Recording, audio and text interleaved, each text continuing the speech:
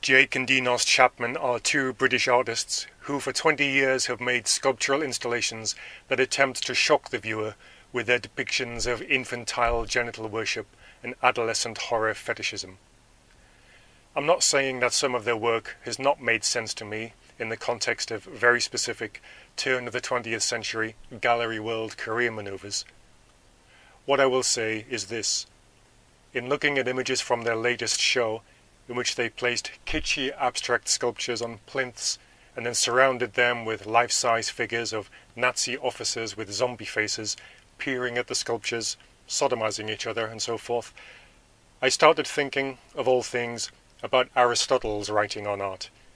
Specifically, his idea that the aim of art is to represent the inward significance of things and not just their outward appearance. Art, for Aristotle this meant poetry above all, was not merely a technical exercise in copying nature, but something that involves the question of the quality of the idea embodied in the work.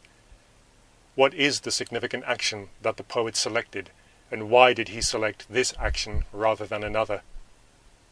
Aristotle also considered how art embodies an external form, a true idea. However that may be defined, just thinking in those terms means that the artist would also be involved in an ethical act.